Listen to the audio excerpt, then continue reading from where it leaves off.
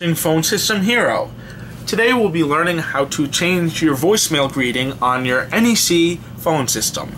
And this works on your NEC Aspire, your NEC SV8100, and your NEC UX5000 phone system, not in order of creation, by the way. As you all know, NEC Aspire is first out of all the three I mentioned. Then it's UX5000, then it's SV8100, and this should work on all three unless your phone system is programmed otherwise. So there are a few ways we can enter your voicemail. We can dial the voicemail pilot number, which is an extension programmed by your system administrator to access your voicemail. You can press your V message key, which takes you directly into your voicemail box, or if you have a voicemail flex key programmed on your phone system, which takes you also into your voicemail box. Dialing the pilot number won't take you directly into your mailbox. It'll just prompt you for your mailbox number, which is usually your extension number, sometimes different. But if you press a V message or your flex key, that'll take you directly into your voicemail. Sometimes it will ask you for a password. In this case, this is just a mailbox that's used for testing purposes only. It's not we don't use it.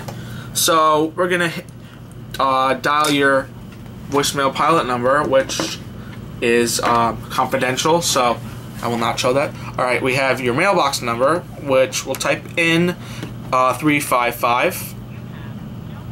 To record and send a message. Let me do that again for you so we can hear what it's telling you to do. So, because it has voice prompts. Okay. Let's type in the pilot number. Please enter the mailbox number. Or 355. You have no new messages. To record and send a message, press RS. For the complete main menu of features, press 0. Ready. Okay.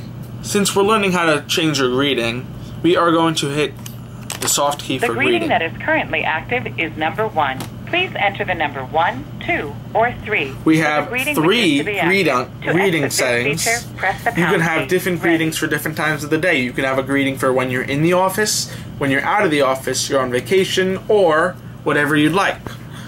So let's hit greeting 1, which is our main greeting. It's going to ask us if we want to listen to the current greeting that's recorded, record the greeting, erase the current greeting, or go back to the screen before. Let's hit record. Start recording. I'm going to record. When you are done. This is a test greeting for extension 355. I'm going to hit your done key. Greeting 1 has been recorded. Let's listen to it. This is a test greeting for extension 355.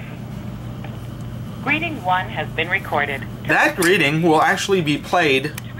Let's erase it because it's just for test purposes.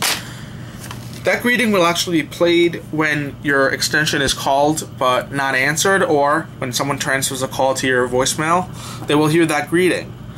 So make sure it sounds professional, and if you have any questions, please please feel free to comment or message me, and rate and subscribe. Thank you.